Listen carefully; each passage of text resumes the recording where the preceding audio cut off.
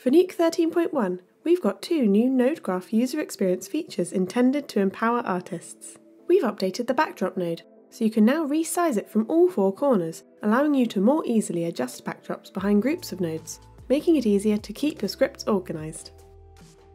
In Nuke 13.1, you can now shake nodes to disconnect them.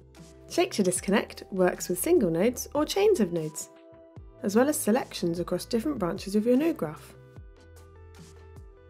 When used in collaboration with the Nuke 13 improvement, allowing chains of nodes to be correctly inserted into a pipe, this new feature will make it quick and simple to move sections of script around, disconnecting and reconnecting with ease.